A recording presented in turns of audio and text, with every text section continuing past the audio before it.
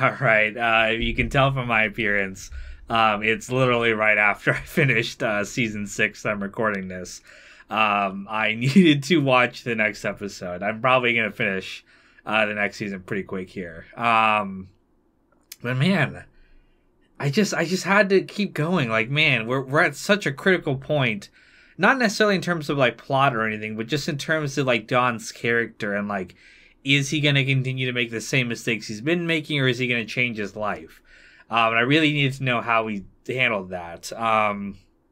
So this first episode of season 7, time zones. We opened it with Don going to California to go visit with Megan, who's moved out there to be during Hollywood, but he's still living in New York, even though he like is not working. He's been suspended, so there's no reason why he can't go out there to California. We learned in this episode he actually is working, sort of. He's like giving the ideas to Freddie Rumsen, who's freelancing for Sterling Cooper. So it's like he's still working there secretly. Yeah, I mean, that's funny, but it does speak to Don's character of like, I just think, I don't think he can admit to Megan what he got, like, you know, suspended from his work, and I think he wants to be there even though he physically can't right now, you know. So he's dealing with all of that. There's this deep underlying tension between him and Megan where it's almost like they're strangers now, which is really sad to see because she was such a warm and open-hearted person. But Dawn's just so closed off and so, you know, keeping her at a distance there. So, you know, it is what it is. Like, he connects with this stranger, but he doesn't sleep with her. Like, that was, well, I don't know if we'll run into her again, but while he's flying back, he is sitting next to this woman, and you think it's like the typical Don Draper thing where it's like every single woman he meets is like, you know, but he actually doesn't. But they do have this kind of honest moment between the two where he's like, yeah, she knows I'm a shitty husband. So we'll have to see if he's going to change, or I mean, he's probably not going to change. Let's be real. It's Don Draper. We have that going on.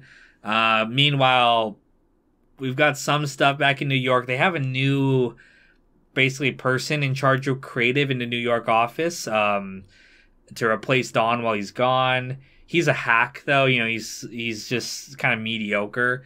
And Peggy is upset because she's used to pushing for excellence. But since Ted's in California, he doesn't care. And Don's gone. There's no one there to push the team to, like, go way more than just settling for the mediocrity. So she's upset with that. She sees Ted again. That upsets her because, you know, it didn't work out between them. What else? We got a storyline with Roger and his daughter where the daughter, like, forgives him. And he's in, like, this weird, like, I guess, swinger kind of, you know, sex thing with, I think it was that girl he met at the party in New York, or in California. Or maybe it's someone else, I don't know. But it's one of the hippies. And they're like, it's like guys and girls all having sex together in a room and sleeping together. It's like he's joined this kind of bohemian cult. It's funny, the last episode, last season, I didn't talk about this, but Joan kind of let him be a part of his son's life, but she's still not letting him be romantically involved with her. She's kind of being more with Bob, but again, I don't think anyone knows that Bob's gay. So we'll have to see how they deal with that storyline. But overall, it's an interesting start to the season. I'm a little bit sad I'm reaching the end here, but I have a feeling it'll be a good season to go out. I don't know. I don't know the reputation of the show. I don't know if they're like, oh yeah, season 7's garbage or whatever. But for the most part, I felt like every season's been very consistent in terms of quality. There's been a few where I was like, I'm, you know, not that great.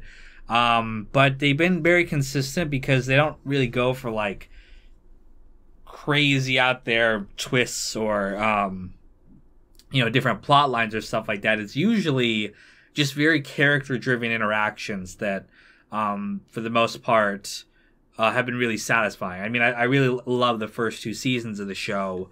I think season 4 was pretty good. Season 5 was good. 6 was good. Can't remember too much about 3, but yeah, there's stuff going on all the time that I think is it keeps the characters grounded and believable, and makes them character focused stories. So I think I'll leave it there for now. Strong start to the season, and we'll see how they continue on from here. But thanks for watching, and we'll check out the next one soon. Hey, what's up, everyone? Back with another reaction. This is the second episode of season 7, A Day's Work. Now, in this episode, which takes place around Valentine's weekend, we have a story with Peggy that seems a little stupid. Like, she came off particularly dumb in this interaction, which I felt was a little bit out of character, but at the same time, I do think it's related to what she's going through with Ted. But basically, like, she sees flowers on her secretary's desk, and she thinks it's for her, so she takes them. And then later on, she thinks the flowers are from Ted Chaw, and she's very upset about that. And then later, the secretary tells her that it's her flowers, and she gets embarrassed, and she wants her off her desk. So again, it seemed kind of dumb for Peggy to like go the whole episode without realizing that it's, the secretary's flowers. But again, at the same time, it's a reflection of her feelings for Ted that she's, construing it this way.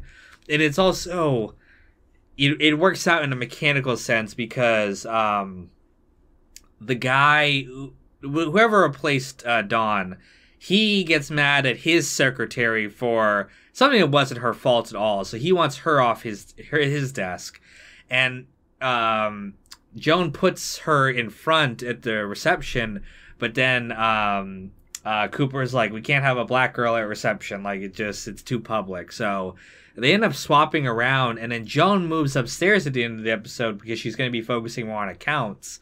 So I think the implication was that Dawn, the black secretary, is going to take Joan's spot of like managing personnel, which she did get that responsibility for like the punch cards before. So that's cool to see her moving up a little bit. But that's just how it goes there. But that's one storyline. Another is with Sally. So Sally comes into the city for a funeral. And she goes by Dawn's office, and she realizes that Dawn's not working there. And then she goes to Dawn's apartment, and they kind of get into a little bit of an argument because, he's been lying to her about working there. But then they actually sit down for a meal, and at the end, she says she loves him because he was honest with her. Again, it's the whole... It reminds me of Meadow and Tony, right? Like, she just wanted honesty from her father. So they end up bonding well, and I think that no matter what happens, Sally's always going to love her father for, just being the man he is, like, flaws and all, like, she still appreciates him on some level. So that's a nice little storyline there. And then we also have one with Pete. Like, he lands, like, the dealership association of GM. And but the executives at Sterling Cooper, they want to check with GM first whether it's okay or not, and they want to go through their existing business. And he feels particularly marginalized. Ever since the merger, like, he's struggled to understand his place at Sterling Cooper. Like, he was the main one driving business for a long time, but now they have a lot of people to do that. He's not nearly as important. So it's got some humor with him, He's also banging some real estate agent up there. Again, he's found a woman who actually finds him attractive to an extent, finds him important. So, good for him, I guess. But, he's still fucking Pete. So, that's pretty much the storylines for the most part. Not not too much going on this episode. Some good interactions with Dawn and his daughter, but I think I'll leave it there. It's going to be a short little recap. I'm just going to keep watching more episodes. So thanks for watching, and stay tuned for the next one. Coming soon. Hey, what's up, everyone? Back with another reaction. Just watched the third episode of Season 7, Field Trip. Now, this episode has 2 or 3 storylines happening. The first is with Don. So he goes to California to visit Megan because she's not doing well out there in Hollywood. She's kind of nervous. You know, she's losing her confidence. And I think probably a lot of that has to do with the fact that Don's not there with her. And he tells her in this episode that he's been on leave, and so he's been choosing not to be with her. So that's, you know, particularly sad. And you know, it's she feels very hurt by that. It's like, if you could be anywhere, why were you choosing not to be with me? You know, where I'm at. And, you know, he says, like, he didn't want to face her being fired like that. Although he wasn't fired, as we see. But he, you know, he talks with her and they kind of make it up. But it's very clear to me that it's not going to work out with Megan. Like, there's just so much distance between them. I'm like, Dawn, come on, man. What are you doing? What are you doing with your life, bro? But again, work. He's like the classic guy in this show where it's like work is more important to him than his love life. But he gets a meeting from another company to find work with them instead. Then he goes to Roger, and Roger's like, no, come back. We'll take you back. But he doesn't tell everyone else, so he's there all day, basically, like, and everyone's like, what's going on? Why is Don Draper here? Eventually the partners come in, they have a big debate whether or not they're going to hire Dawn or not. And it's also, I think, a reflection of what's going on in the industry at this time. It feels like creative, you know, advertisements and stuff like that is not really what's pushing the industry more and more now. It's more like numbers and just having a media plan and networks and commercials and all this stuff, versus having like a very, you know, specific, nuanced, or really creative idea. And I think that's how it works kind of in marketing today too. I feel like it's not so much coming up with that incredible thing than it is just kind of putting ads in front of people using, like, you know, like cookies and stuff online, like targeted ads and stuff. It's not about having like a really creative message. Now you can say that that's probably worse overall. Like, the industry has lost some of the artistry that it once relied upon, but I think that is symbolic that, like, guys like Don are not really needed in the current day as much as it is just kind of like a more low level approach. But regardless of that, they eventually decide to let Don back after taking a vote, but there's some rules. So he's not allowed to meet with clients alone. He has to stick to the script. Not allowed to drink, and he's been demoted. So he's going to take Lane's old office, and he's going to report to Lou, the new creative director they've hired. I do wonder, like, what's Ted doing out in California? Why is he not the creative director? I think it's implied that he's, like, taken his, you know, like, he's not really paying attention too much to work anymore. He's just trying to focus on his family. So, and I think, what's his name alluded to that, Cutler. They also said that, I couldn't quite tell if this is what they were saying, but did they say Harry Crane is gone? Like, did he quit? I don't know. There was a line where they said Harry Crane's gone. I don't feel like they would write him off that quickly, but I don't know, maybe. But regardless, Don's back, and he just agrees to it right away because he wants to just be back at work. He's tired of doing nothing all the time. Yeah, he does that. Meanwhile, there's another storyline happening with Betty. So she takes Bobby on a field trip, or she chaperones the field trip to a farm. And Bobby it's going really well. They're having a great time together. But then Bobby does something where he trades her sandwich to someone else, and she gets all pissed off about that. Kind of disproportionately so, because I'm like, come on, you're the mom, you know? Like, he made a mistake, but it's, you know, it's like why do you have to be so cold to him? Like, you know, you can, like, be like, hey, that wasn't the right thing to do. But, you know, come on, hug your kid. Like, let him feel the warmth from you. But she very actively is kind of holding a grudge against Bobby. And she says to her husband afterwards, like, why don't they love me? Even though I'm their mom. And it's like, it's so clear that Bobby did love her. Like, he was so happy to have her there. It's just she acted very cold to him afterwards and he felt sad. You know, rightfully so. I would feel fucked up about that too, what I did to my mom. But, you know, it's like, it's the mom's job to forgive her son and be like, oh, it's okay, son. Like, just don't do it again. That's the way I feel like it would have been healthy to handle it and then inspire more of that love in her child. But, again, Betty's kind of childish herself, and when something goes wrong, you know, she still holds a grudge. So, we'll see what happens with Betty this season. It'll be pretty interesting. But, yeah, for now, that's pretty much the storylines as I see them. I think there's going to be real problems with Megan. We'll see where they go. But, yeah, for now, thanks for watching, and stay tuned for the next one coming up. Hey, what's up, everyone? Back with another reaction. Just watched the... what is this? Third or fourth episode of the 7th season? Fourth episode.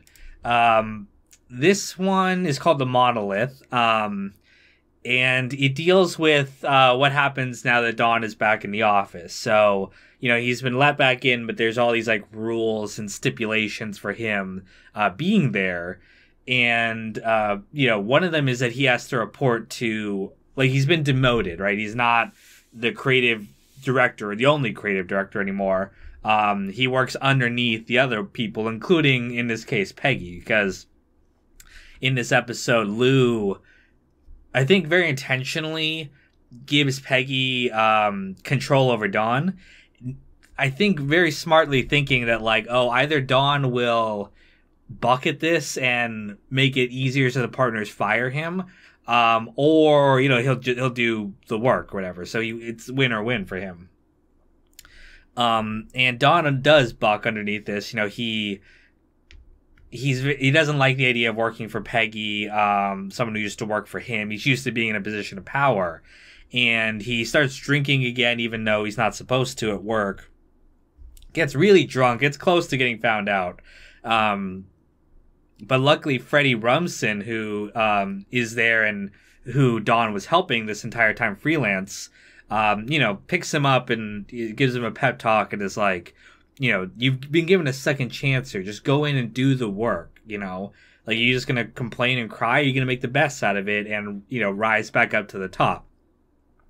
So Dawn decides, you know, that's what I'm going to do. I'm going to basically do what Peggy wants, be an underling, knowing, of course, that, you know, he's going to rise to top. And, I mean, at the end of the day, he's getting a fucking amazing salary, and he's a partner there. So even if he's doing grunt level work, he's still getting paid an insane amount for it. So, yeah, he should do it. And I think he comes around to that thinking and becomes appreciative for what he has. Shame he can't do the same for Megan. But well, we'll have to deal with that when we get to it. Meanwhile, there's also a storyline happening with Roger. So his daughter runs away to like a hippie compound, and she leaves her husband and her baby behind to go be here. And Roger and the mother go down there to confront her. And the mother, you know, doesn't understand it at all. But I think Roger, because he had the LSD experience, is kind of more open to it. So he goes and tries to talk her out of it and actually, you know, spend some time with her. But even he ultimately is like, you have a child, like, you can't run away. She kind of points out the hypocrisy of that, the fact that, you know, he ran away from his responsibility. Like, he wasn't a father to her, really. So, you know, it's like he's a hypocrite. He's got no room to talk on the situation. So, ultimately, he leaves her there disappointed in her and himself. You know, it's obviously a reflection of himself, too. But we see that, yeah, I mean, it's a spiritual crisis that a lot of these characters are going through, including this daughter. You know, she's looking for something. She hasn't found it in the normal society. And so she's trying to find it here. But I think she'll eventually kind of realize, yeah, it's wrong to leave her kid like that. I'm surprised she didn't take the baby with her, but I think in her heart of hearts, she probably knows that's no place to raise a kid. But that's pretty much the entire episode. Not too much going on besides that, but we'll have to see. We get a little bit with Pete in Los Angeles. He lands again the account that Dawn and Peggy are working on. We'll have to see. Again, they haven't really done anything out there. We'll have to see what ends up happening. But I wonder what they're going to do with that storyline, because Pete's with this, you know, real estate chick, and they seem pretty happy together, but I can't help but think that he needs, like, he's going to be drawn back into his family, too, because he basically abandoned his family. I mean, Trudy pushed him out, but, you know, it's because he was cheating and just not being attentive at home. It's kind of one of the big recurring things happening throughout this whole thing. So, anyway, that's it for this reaction. Gonna watch another one right now, so talk to you after that. Hey, what's up, everyone? Back with the fifth episode, of season 7, The Runaways. Now, in this episode, Dawn gets a visit he gets a phone call from, I can't remember what her name is, but it was the niece of Anna Draper, the woman, you know, his first wife, who wasn't really his wife. It was the woman married to the original Don Draper. But she calls him and lets him know that she's not doing well. She's pregnant. She's become a hippie. She's out of money. Like, you know, she's not in a good place. So she asks for help. So Dawn sends her to meet with Megan, because she lives in LA. And Megan's supposed to, you know, take care of her, and Dawn's going to get there the next day. He gets delayed at work by Lou. And while Megan is with the niece alone, she basically just kind of tells her, like, get out of here. Like, here's some money, just go away, you know. She kind of phrases it like Dawn is going to want to control her and stuff. But I think Megan just didn't want Dawn to see this girl. I couldn't quite exactly tell why. Like, it wasn't necessarily that she was jealous of her, at least like they had slept together, but it was more so, I think, that it was almost like she was jealous that Dawn was, you know, protecting this girl where he's not really doing that for Megan. I don't know. It felt a little out of character, but Megan felt definitely, like, it felt like Megan was different this episode, probably very intentionally so. Because later on in this episode, Megan has, like, a threesome with Dawn. But it doesn't feel like a threesome of love. It feels like she's just kind of going wild out there. Something's up with her. And, you know, I mean, from Dawn's perspective, it's probably cool, but you can't help but wonder, like, hey, what's going on with this? Like, why is this girl acting so uncharacteristic? I mean, she's probably just being corrupted by Los Angeles in general, but I mean, also just, I don't know what they're thinking of. Like, I don't know why Dawn just doesn't move out there. But again, whatever. While he's out there, though, Dawn runs into Harry Crane. He ends up showing up at the party, and Harry Crane tells him about a plan that Lou and Cutler have to land a cigarette company. But if they land the cigarette company, they're going to like fire Dawn, I guess.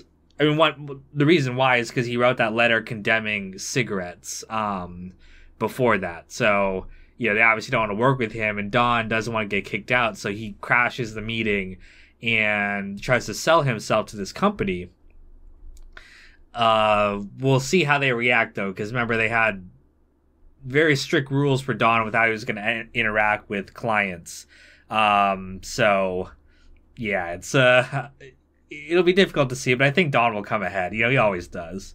So we'll see how they handle that. I didn't know quite, like, can they just get rid of Don, or were they just going to, like, be like, don't show up to work and just continue to pay him? It probably would have been worth it, like, to just continue to pay him because of the billings they would get from cigarettes. And I don't know, if I was Don, I would keep taking that salary, man. I'd take that salary and, like, I know he can't work for another ad agency, but he could, write a novel or something. I don't know. Don's creative. He could do some stuff. I'd keep taking that. But what else here? There's also a storyline with Betty and Francis fighting. Bobby wants to run away. It's not a healthy home life for these kids. Sally's got a bunch of attitude. But that's pretty much the entire. I almost forgot the most important part of this episode, which was Michael Ginsberg. He's been freaked out ever since they brought in the computer. He thinks it's like messing with his brain. He's losing his mind a little bit. He goes over to Peggy's, says he's in love with her, says he might be gay, but all this stuff kind of adds up. And then at the end of the episode, he fucking cuts off his nipple and like gives it to Peggy in a box. And she ends up calling the loony, the loony bin to him to get like, psychiatric help. He gets like put into like strapped down afterwards. And it's sad to see Michael in that state. I think he's probably like schizophrenic or something. He's got some mental issues. I don't know, maybe he's right. Maybe computers do all turn us into homos. I got one right here. I've got one right here on the desk that's more powerful than the one they had in that office at that time. But I don't know. Maybe I should cut off my own nipple to release as a release valve. But that was sad to see him in that state. He's always been kind of a loony guy. I guess it makes sense he's got some mental issues. I kind of just thought he was eccentric, but it seemed definitely like he went over the edge when they brought that computer in, and we'll see how they handle it. But yeah, for now, that's pretty much the episode. We'll see next episode how they deal with what Don did. I think it's going to be probably some drama, so I'm going to watch that right now. We'll talk about it soon. Talk to you then. All right, back with the 6th episode of Season 7, The Strategy. Now, in this one, we have some people from LA coming back to New York. So Pete comes back with his girlfriend, the real estate agent, and Megan comes back too. And during this episode, they discuss strategy for the Burger Chef restaurant chain that they are getting as a maybe potential customer. And Peggy's in charge of the the strategy or whatever. Dawn's a part of her team, but Pete brings in Dawn and kind of like wants him to basically be in charge of it because he respects Dawn, and Dawn says something about the plan, and that causes Peggy to really question and doubt herself. She's so used to Dawn being in charge, and now she's not comfortable yet in her role being in charge of this thing. So she, stressing about it all episode, and eventually Dawn comes in and kind of helps her work through the issue. And they share this really nice moment together when they're dancing to the song "My Way," and it's a very touching. Again, they have a very much a father-daughter, brother-sister kind of relationship. And he really helps her, I think, come to believe in herself and believe in her idea more. And it's nice to see him in that encouraging role versus being a kind of, he wavers at times between being an encouraging person and a very destructive person to her. It oftentimes depends on how he's feeling. But he's been good to her lately, which is nice to see. While all this is going on, Pete has this little subplot about going to see his daughter. The daughter barely recognizes him anymore. It seems like Trudy might be seeing some guy. So he's of course having problems there, and his girlfriend, the real estate agent, is tired of too. So yeah, he came in here with a woman on his side, but he might have no one by the end of it. We'll see. But that's just a small subplot. Another is with Bob Benson. So he learns from one of the GM executives, who it turns out he's gay too, that they're losing Chevy, but they're going to bring Bob onto Buick. So obviously this is a big blow to the firm to lose Chevy. And in order to make up for it, they decide to make Harry Crane a partner, which, some people like Cutler are happy about it, and it's for business reasons, but other people don't like Harry Crane, and I kind of see why. He's kind of a douche, but he is a very, like Don points out, he's a very loyal person. So he stuck with the company for years and really built up their media business. So it makes sense that they have him as a partner. To be honest, he makes more sense than Joan from a business perspective, but that's just how it is. Yeah, we'll see how they handle it. We'll see what goes on with Dawn, if he's gonna stick around or not. It's really up for her, interpretation at this point, what they're gonna do with him. Also, yeah, Doug, or Bob, proposes to Joan. But she knows he's gay, actually. And he's like, I need a wife to be part of this, like, as my cover. But we can have a good life together, like a good arrangement. But she's like, no, I'm looking for love, even if I never find it, I still would rather be looking for that than some kind of arrangement.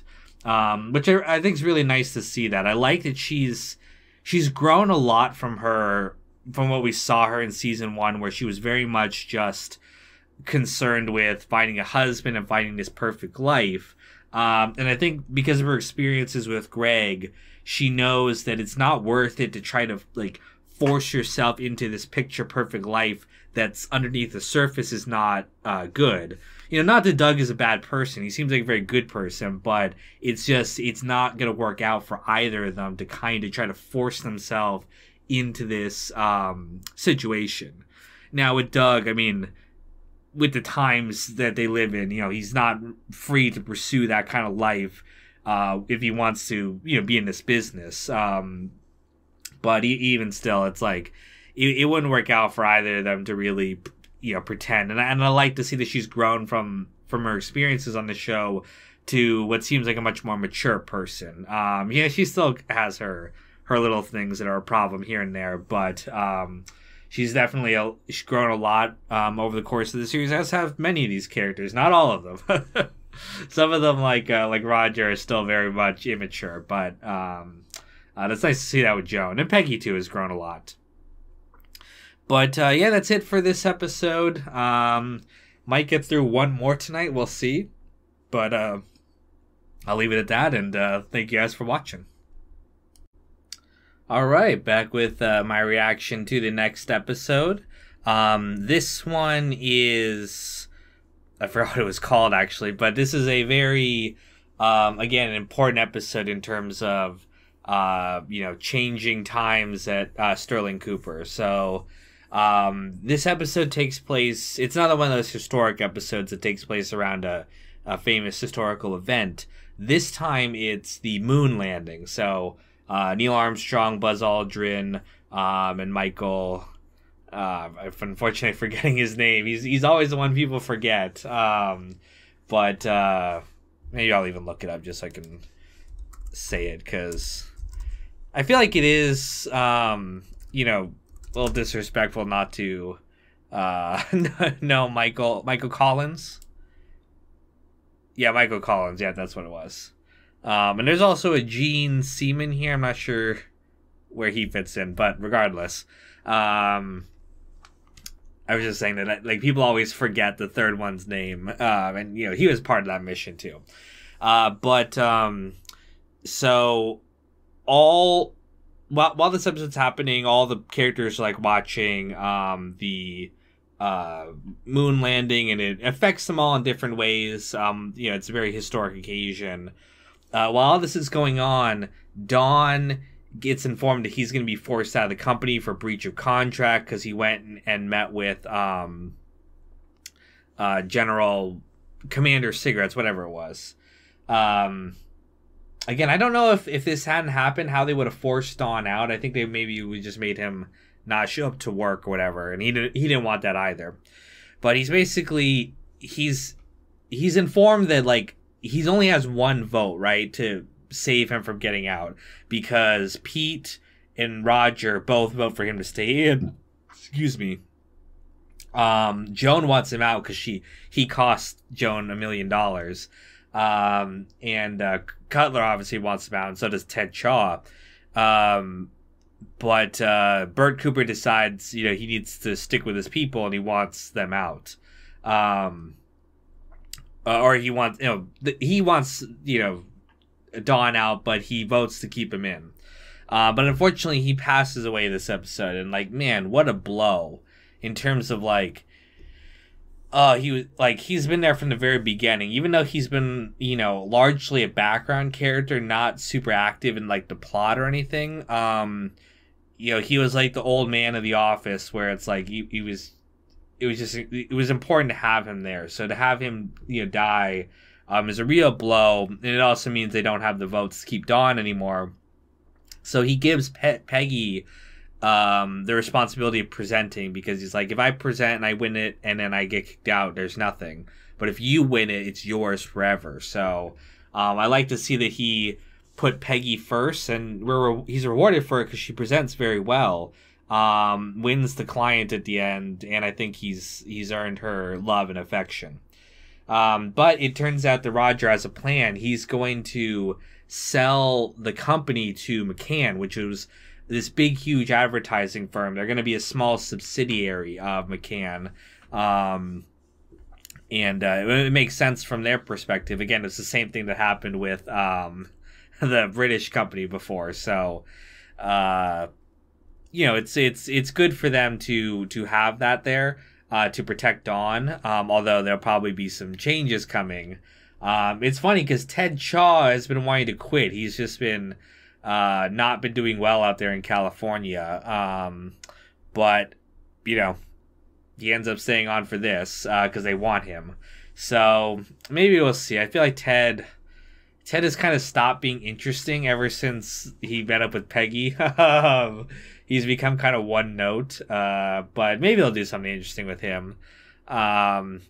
Cutler, he's just whatever. But yeah, we'll see how the others deal with it. They're all going to get a lot of money. So, it is what it is. The ending of the episode also had a very interesting sequence. It had Bert Cooper singing The Best Things in Life Are Free. Kind of weird. It comes out of nowhere, and it's like Don's not tripping or anything, so it doesn't really make sense why we're seeing this. It's just, I guess, a symbol of his grief. It's a cool sequence, and it's thematic of what they do, right? Because they're in advertising. They sell stuff for a price. But one of the deeper messages of the show was always that, the best things in life are free, like love, family, all this kind of stuff that they keep ignoring for money. And so I think it was nice that Bert went out on that message. And I think it was a nice gesture to him to, give him this kind of send off with respect. But we'll see how things change next episode. God damn it. Every time I watch one of these, I'm like, I want to watch the next one, but it's getting really late and I'm going to stop at this time. But tomorrow I will check out the next one. I'm going to binge watch probably the whole thing. And I'll report back. So anyway, thank you guys for watching and stay tuned for the next one. Coming soon. Hey, what's up everyone? Back with another reaction.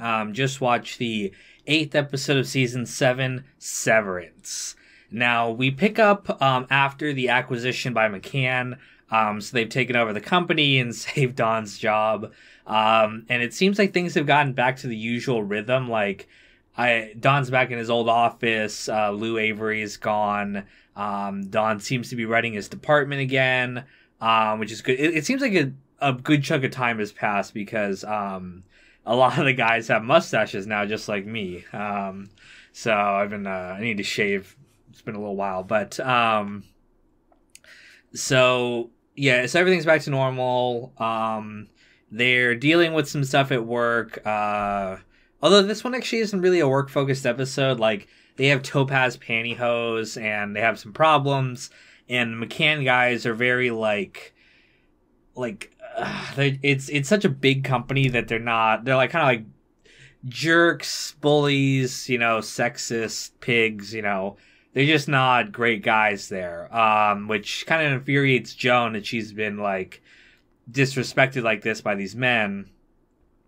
It also infuriates Ken because he used to work at McCann before coming over to Sterling Cooper. So the McCann guys hate him for leaving, so they decide to fire him. And they offer him some money if he'll help make sure the accounts like stay at the company rather than leaving with him. So this works out pretty good for Ken because he was actually debating quitting and going to write you know, his novel. You know, he's a writer. He doesn't want to do advertisement really anymore. And it turns out he did lose the eye, which I was like, oh damn.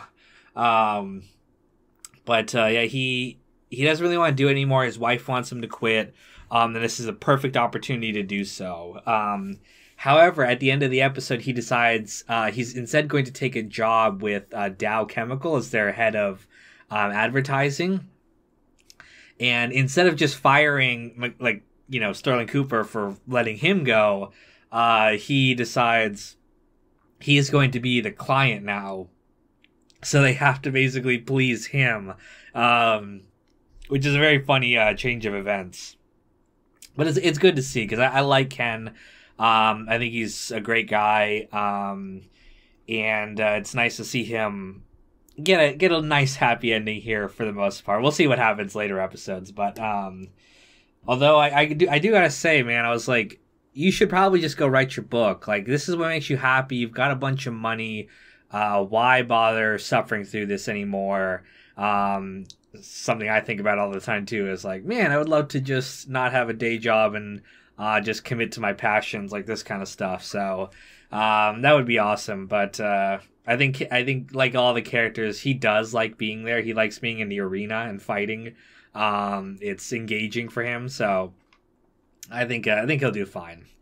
But while this is going on too, Peggy goes on a date with one of her underlings from the other company who's now working there, sets her up with his brother-in-law.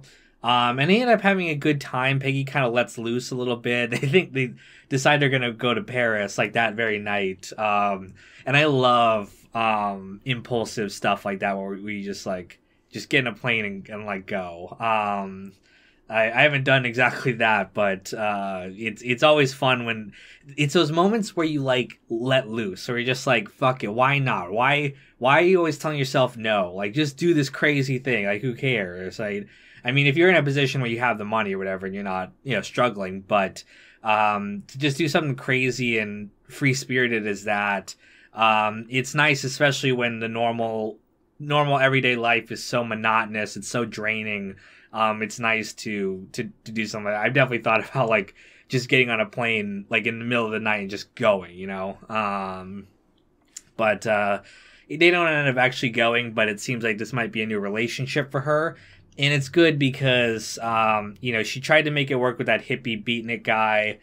It's not her, but this guy's the lawyer, so it kind of seems like they're more on like the same page. But, you know, we'll see how it goes. Although we're in the final season, so if she's going to have a relationship, it's got to start to happen now. So this might be the guy for her. Or she might be alone, you know. Not every woman has to have a husband, right? But I think, I don't know.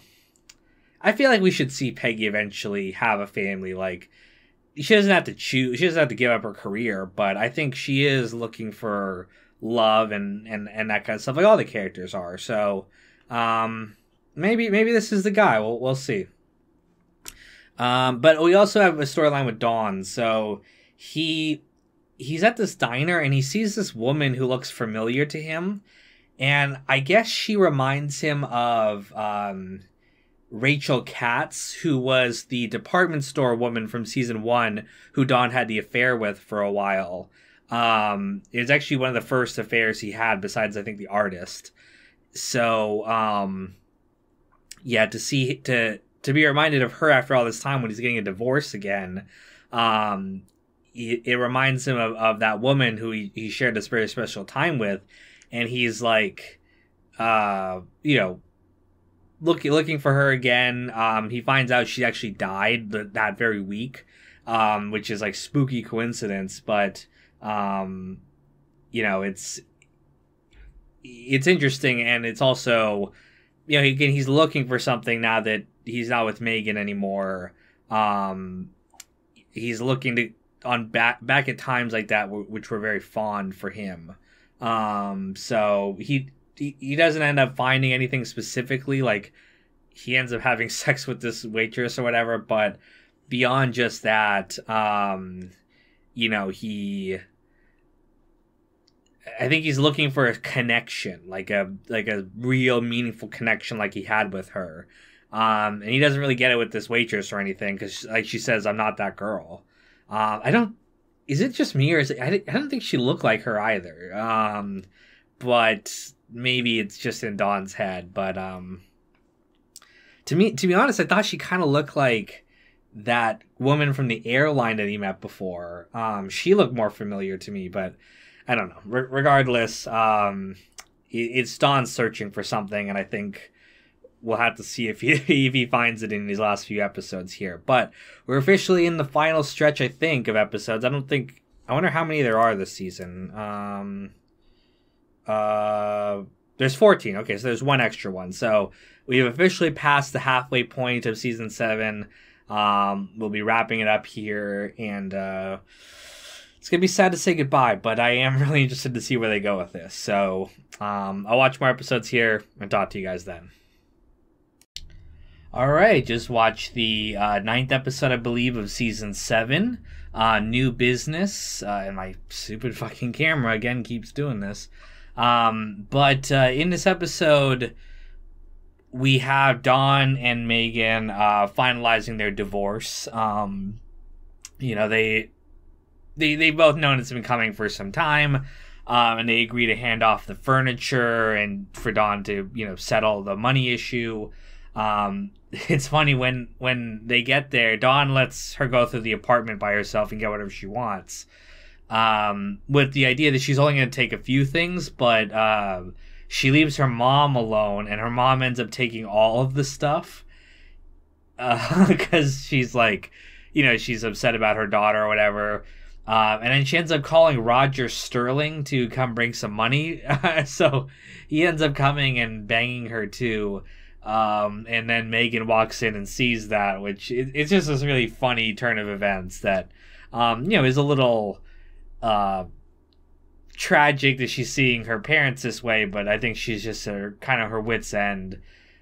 She's also with Harry for a lunch meeting about a possible agent, but he's just using the opportunity to sleep with her, and she refuses. It's funny because I said that Harry Crane was one of my favorite of the whatever they were originally, the account people. Pete Campbell, Ken Cosgrove, Paul Kinsley, all these guys, right? He was my favorite. He seemed like the nice guy of the group, but slowly over the course of this series, he's just become more and more of a douche.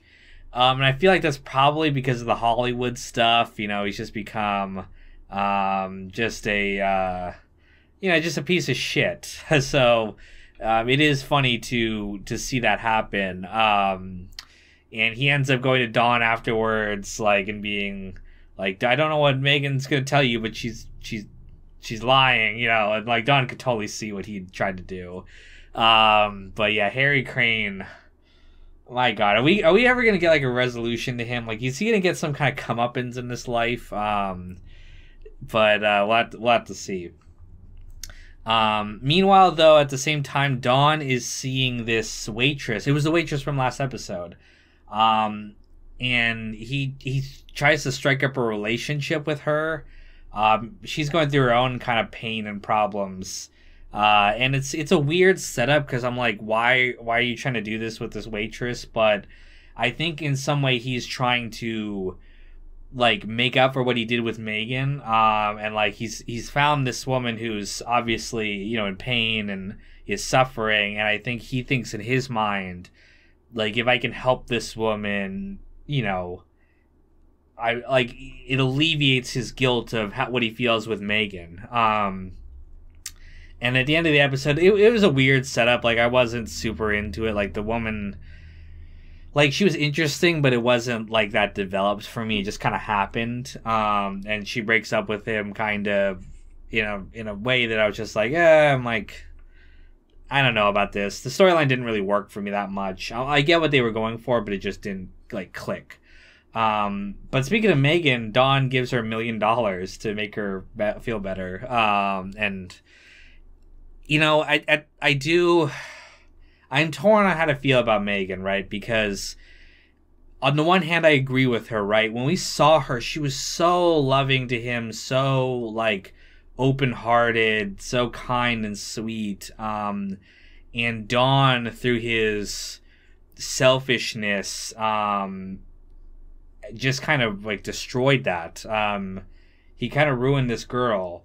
But part of that is not necessarily just him. It's like life. Like the sister even says that New York poisoned their family, because it is a place where people do whatever it takes to get ahead. Like, you can't necessarily be this kind of doe-eyed girl in this industry. And again, that's not blaming her for like any of these creeps or anything that she deals with, but I feel like her loss of innocence was not entirely Dawn's fault. It's society, right? It's like she's seeing that like the people she's interacting with, like the people who are writing her soap opera before, it's like everyone has an agenda, and she's realizing that, and I think she blames Dawn in some ways for that when it's not his fault. Now, he's absolutely a piece of shit, right? And I was going to talk about that a little bit, in the sense that I noticed an interesting connection, right, to when I think of The Sopranos, and I think of Matt Weiner.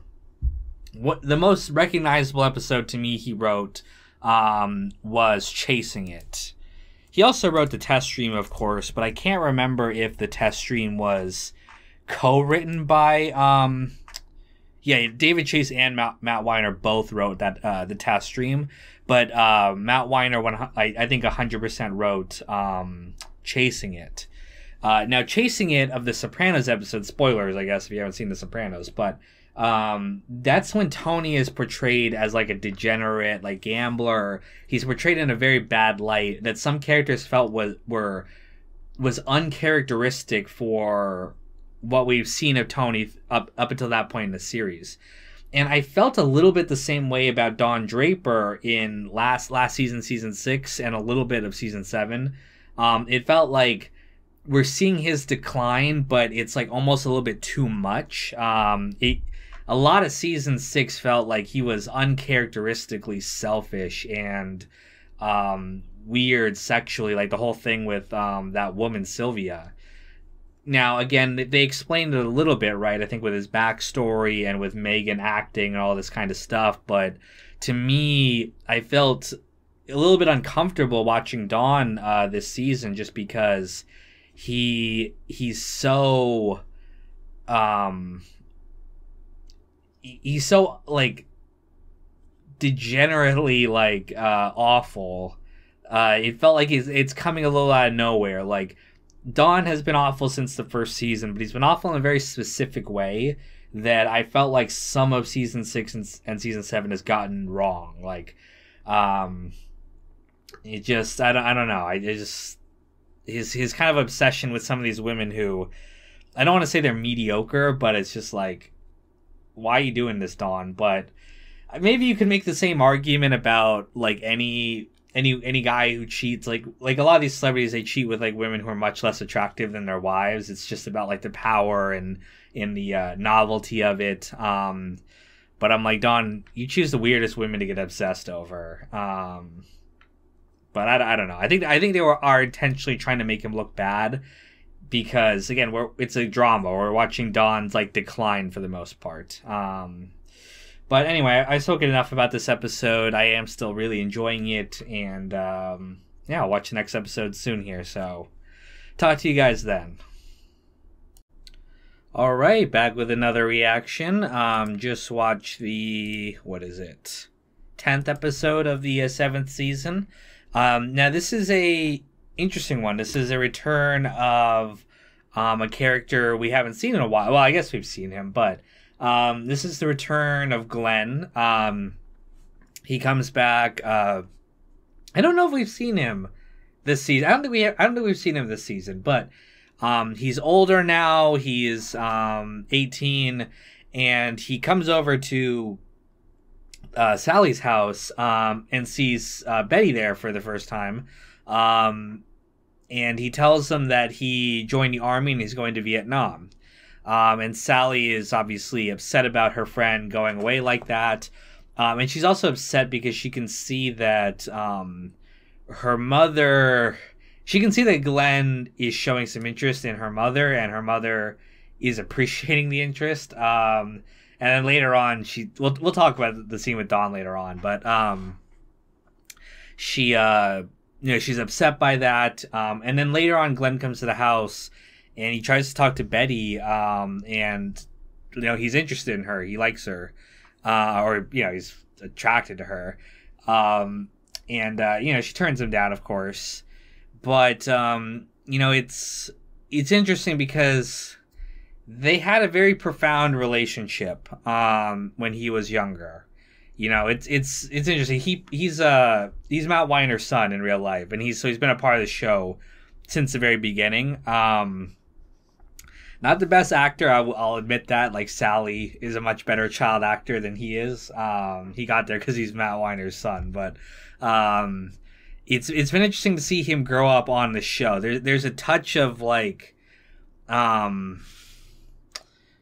should I put this? Like family. There's a family vibe to the show, having him there, and obviously Matt is his father.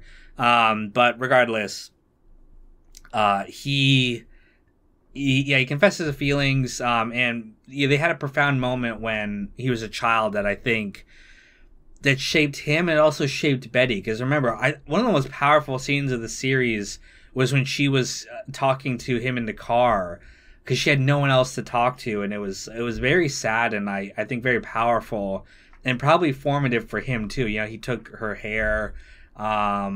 He's he's grown up. He's a child of the time, but it's it's interesting to see that.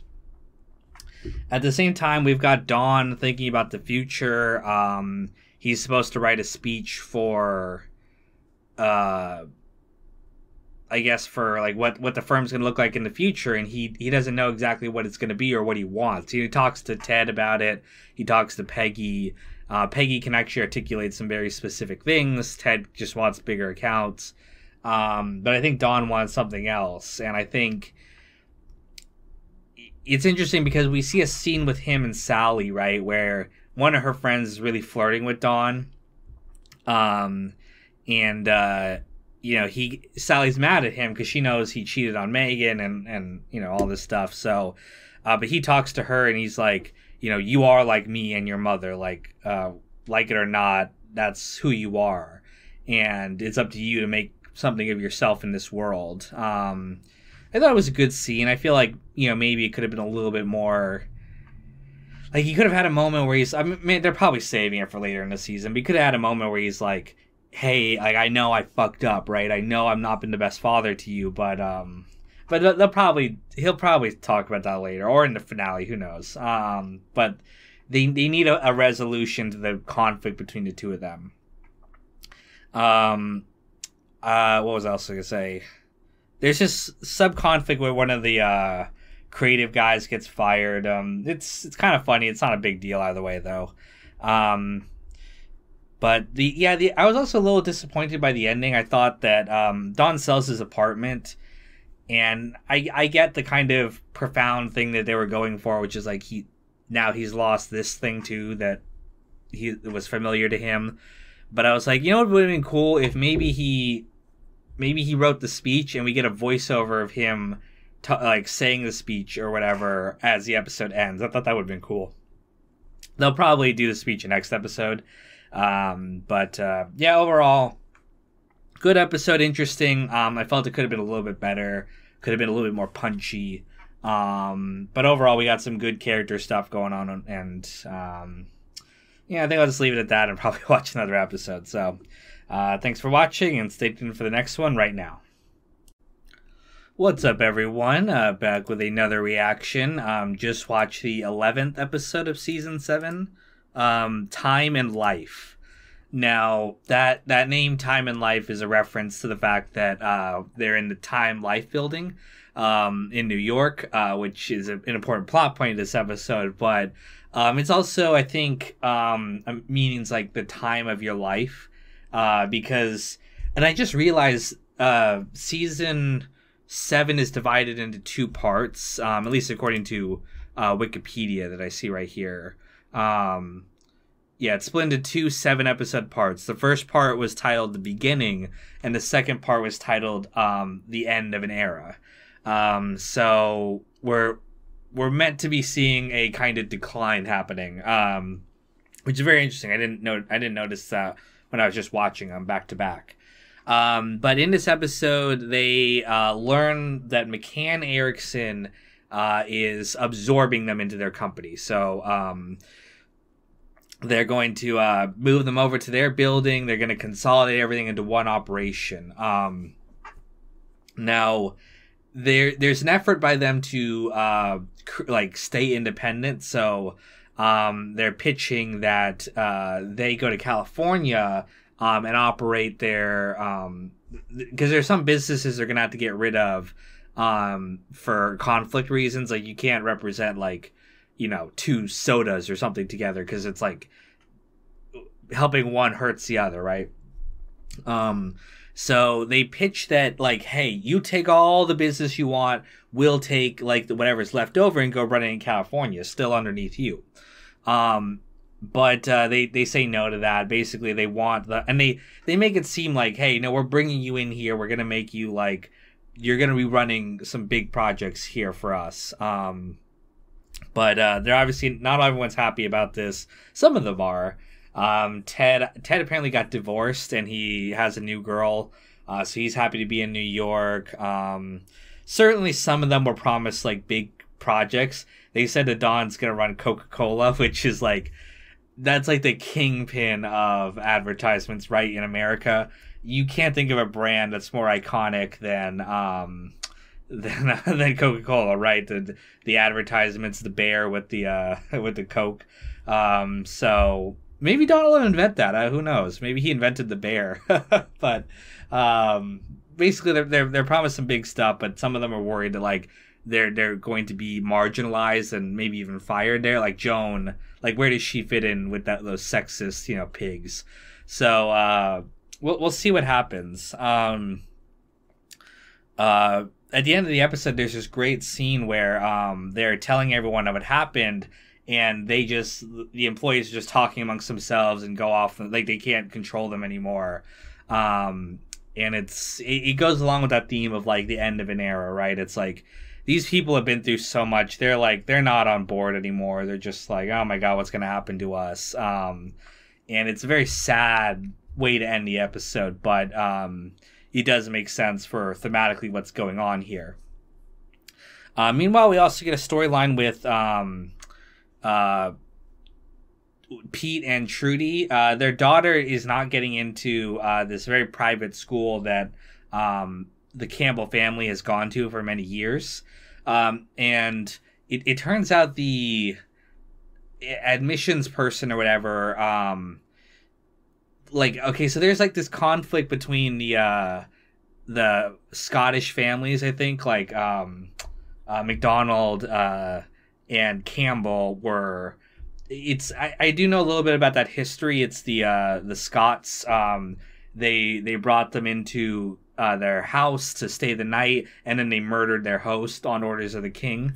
It was actually what inspired the Red Wedding in Game of Thrones. It was the massacre of the McDonald family. I think there's actually a song about it, like this pop song that's really funny to listen to because it's very cheery, but it's about murder. But regardless about that, that's just why. But it ends up with Trudy and Pete kind of reuniting a little bit. Like, they've been divorced for a while now, but, I think Trudy's still like, oh, that's still, he's... There are some qualities about Pete that kind of sneak up on you sometimes that he is a piece of shit for a lot of the series. Like, he's been selfish and asshole.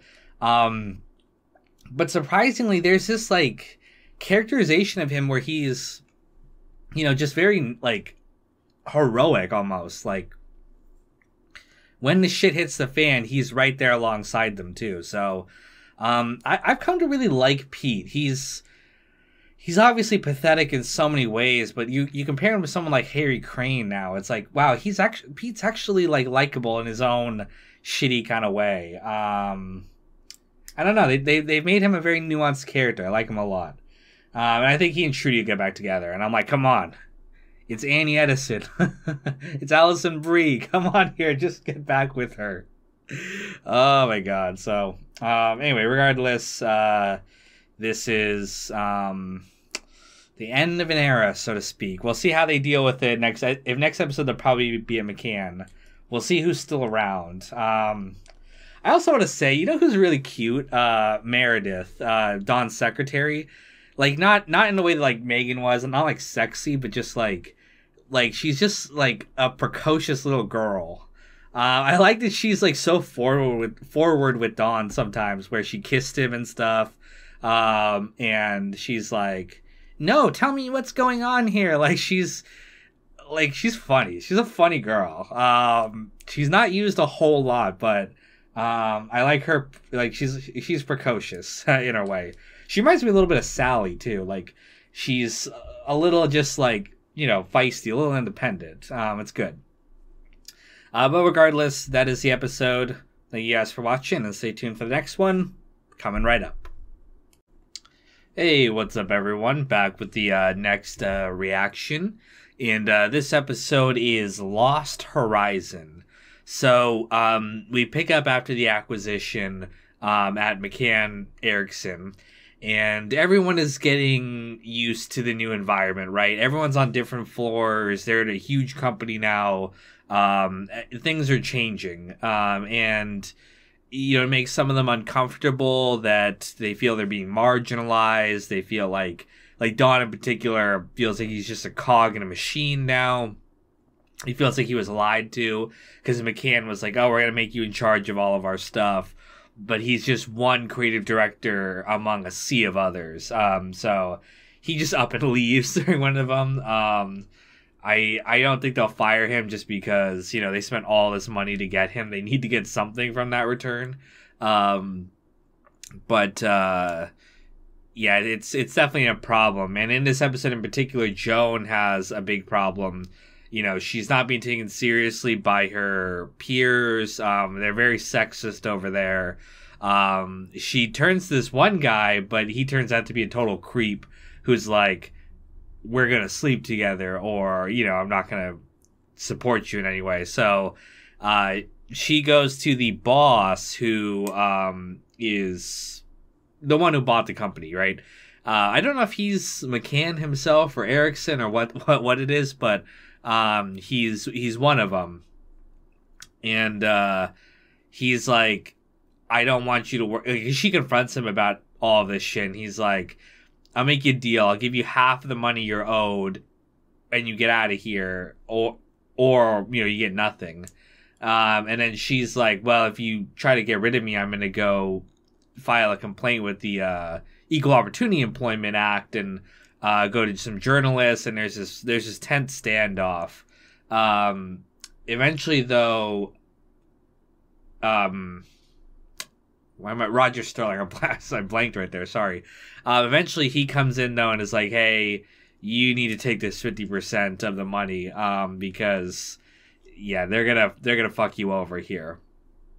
So it's sad to see Joan leave. I mean, she was forced out. I mean, what's nice is she has her money. It's a lot of money, right? I mean, you got to think of like she was owed like $1 million. That's the equivalent of like $10 million in today's money. So if she's gonna get like 750, half a million or whatever, that's still like close to $5 million. It's a lot. Now obviously it's not what she deserves much more than that. But you know, she's still walking away with something, and she's maybe will hopefully have time for that new man in her life. We'll see, but yeah, it's sad. I think we're gonna see more and more like attrition as it goes on. Like these people are not gonna be happy to work here. We have Peggy in this episode kind of bonding with Roger for a while as they say goodbye to their old office. And she walks in like a boss at the end with a cigarette in her mouth. I've seen that shot before, of her just walking down the hallway carrying that fucking like octopus picture that Bert Cooper or Roger gave her. Yeah, it's pretty wild. I think she'll do well though. Meanwhile though, Don goes to like Pennsylvania or Wisconsin. No, he goes to Wisconsin actually, to see what happened with that waitress. What the fuck is up with this waitress? Why is he so obsessed with this like just random woman? I don't know. It's a distraction for him. I think he he's not happy at his work, so he's looking for something to do. And helping this woman is, I guess, his distraction. But I guess we hear from the husband that like other men have come looking for her. Like she's left this trail of destruction around. So it's like, damn, what's going on here? But I don't know. I feel like Don, maybe it was also because he went and saw Betty. And that kind of reminded him of like his original love. So I don't know. It's a weird storyline. But he's still going too. At the end, he's like going to St. Paul, Minnesota. So he's going in the complete wrong direction. I don't know what's gonna happen, if he's just gonna get fired from there, if he's just gonna quit.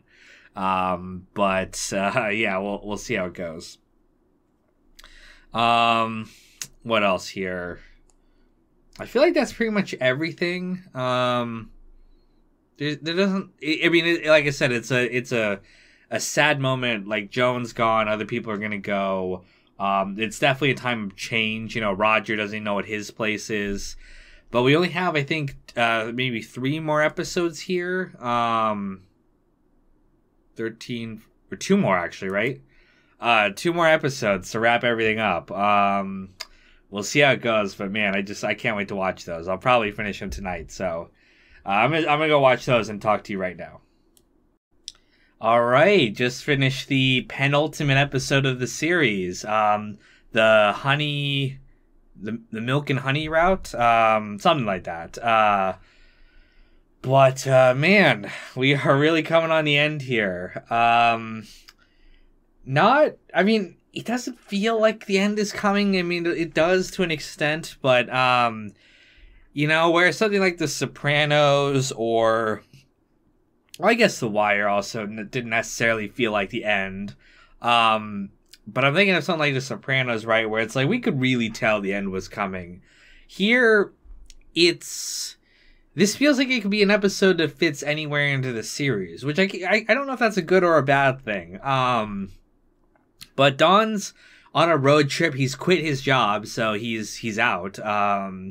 He just left and never came back. Really baller. Sorry, hold on, my computer shut off for a second. So he left and he's going across the country. I don't know where he's going, maybe California. But he stops in this one-horse town. He stays there while his car is getting fixed, and he ends up going to a Legion Hall, like the American Legion, like Veterans Association, and they're doing a fundraiser for one of their people, and Don joins them, and he ends up sharing his story in Korea, about what happened to him there. It's the first time he's told anyone since like Megan, and it's a bonding experience for him. He feels kind of, at peace with some of these veterans. But then the money gets stolen from the fundraiser, and they think it's him, so they beat him up. But it turns out it's like this. I don't know what he is, an assistant there, a maid or whatever. He's a con man there, and he took the money. And Don gets the money back and gives it back and then leaves. And he takes the kid with him. And then when they reach the bus stop where he was going to drop him off at, he gives him the keys to the Cadillac. So I think he sees himself in this kid, someone who, like a small town kid who, made the wrong decision, just like Don did, to try to run away from his identity and try to forge a new life for himself with wealth. But Don's realized that that's not worth anything, right? Don's got more money than he knows what to do with, and he's unhappy. That's why he's giving it away on the route out here. So yeah, I think it's an interesting episode. Like I said, it's all about Don's character, but it felt like he could fit anywhere into this series. Like, it didn't necessarily feel like, damn, the next episode's the finale, Meanwhile, at McCann, we actually don't even get a view of anyone else at McCann besides from Pete, surprisingly. So Pete's doing really, really well there. He meets with Duck Phillips, who wants to get him a job with this company out in Wichita, like this private airline company. And at first he doesn't want to do it, but he realizes that, succeeding at the McCann Erickson's not what he wants. He wants to be back with his family. And he approaches Trudy and tells her he wants to get back together and they can all move together to Wichita. And she agrees.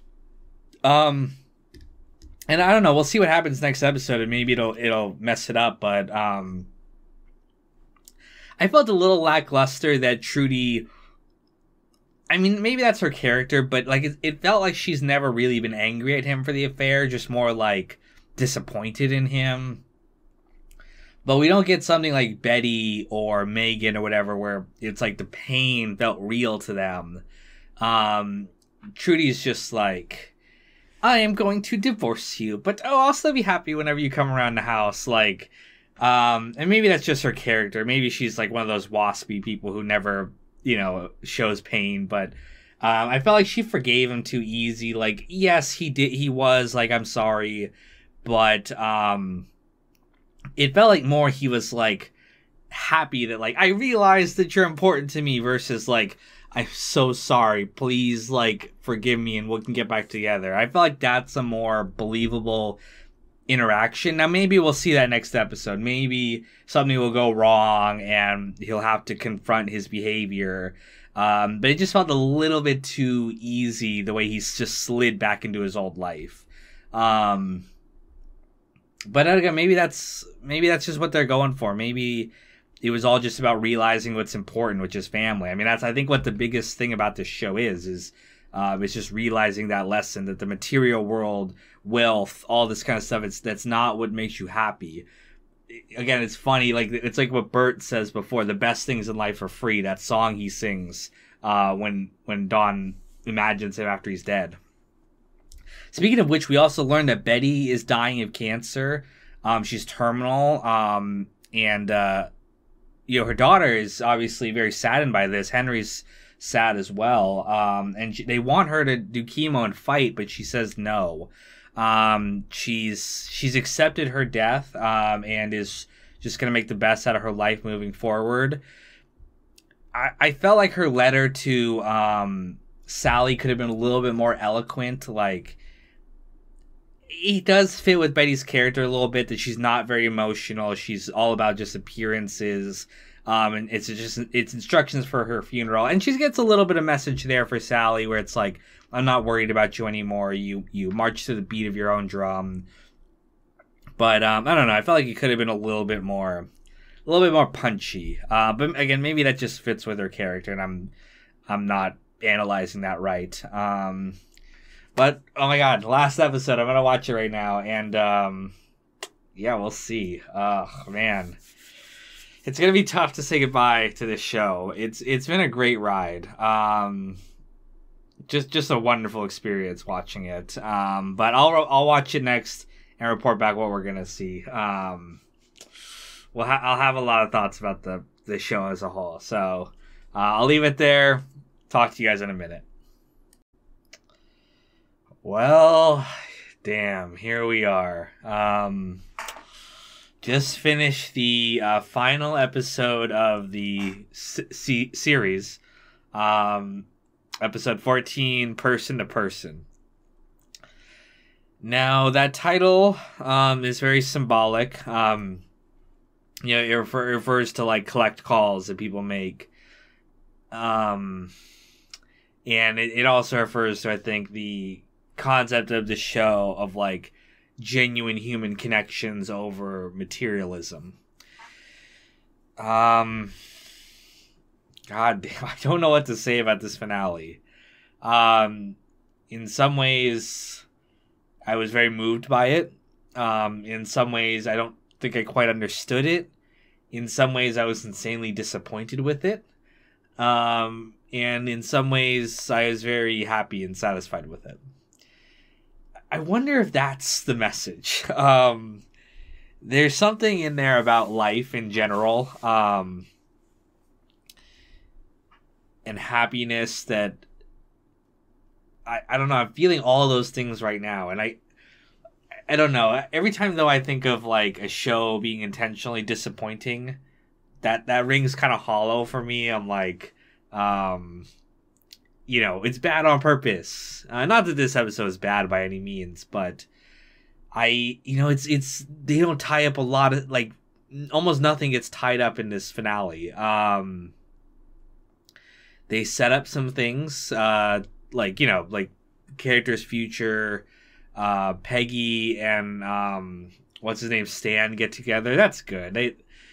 They belong together. They've been too much. They've been in love for a while. So that's cool to see that. At the end here, we get a montage of all the characters, right? Not all of them. No Megan. But we get a montage of like Sally doing the dishes for Betty because she's sick.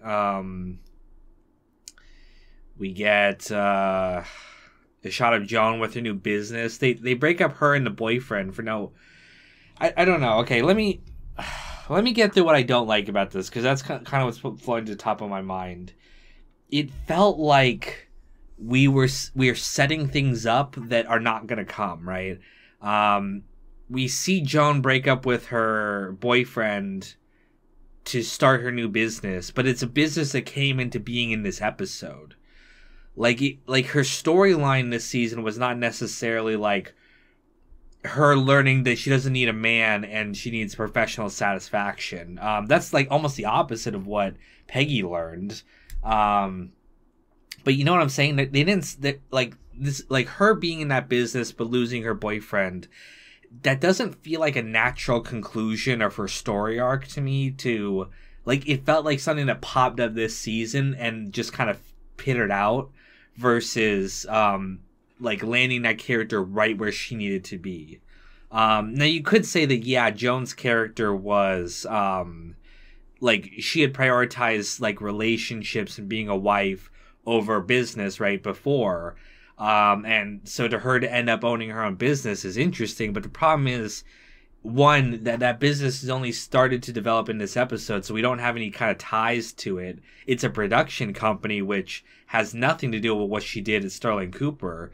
And like the whole, her and Roger, they touch on it, right? That he's going to support her new business, but I'm like, if anything, Joan and Roger was a storyline that could have been tied up neatly. Not that they had to end up together, but they don't even, I don't know, they don't even try.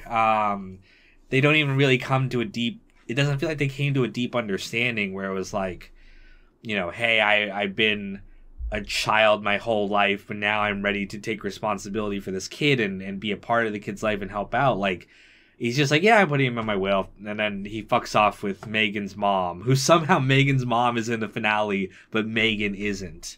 Like, I just, like, you get what I'm saying? It feels like they're almost setting up more episodes that are not going to, I don't know, did season 7 maybe, did they not think that that would be the ending? Did they think they would continue on? I've not read anything about this, so I have no idea what the popular perception of the episode is. I don't know if people are disappointed in it. I don't know if people love it. I think I've heard generally praise for it from, like, I've never heard someone be like, oh, the ending to Mad Men was so bad. But maybe the people think that. I don't know. But I don't think it's bad. That's the whole point of this. Like, there is something profound in this finale.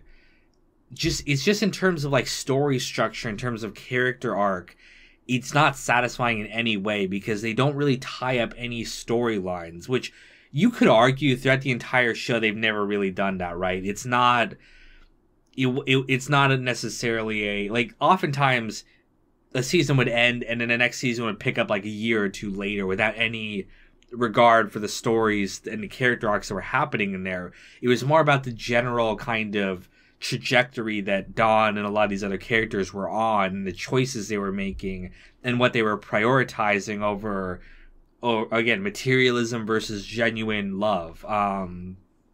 That to me is like the biggest theme that stands out from it. So you could say that this finale is right on the same kind of pace as the rest of the show has been. It's the show's generally had a disregard for tight narrative structures. It's almost the opposite of Breaking Bad in that regard, which is funny because obviously these are the two shows that made AMC, but whereas Breaking Bad was hyper concerned with its plot and hyper concerned with its tight narrative, this show almost doesn't care about that and instead focuses on like emotions and stuff like that. So it's not that one is better than the other. It's just interesting. And obviously the biggest storyline in this episode is with Dawn, right? He ends up in this hippie retreat out in California. He doesn't really get a goodbye for any of his loved ones. The only one he gets a goodbye with is kind of Peggy. Funny enough, again, she's always been his kind of adopted daughter, but you know, he never makes it right with Sally. He's got a kind of a decent goodbye with Betty. He acknowledges that he fucked up everything in his life, but he never gets to say sorry. He doesn't get a goodbye to Bobby or Jean. And maybe that's the point. Don's a shitty father. And he's a shitty person in a way that like Tony Soprano or Walter White is not even. It's funny that I'm thinking about this now. This is going to be a decently long review, by the way. I have a lot of stuff I want to talk about.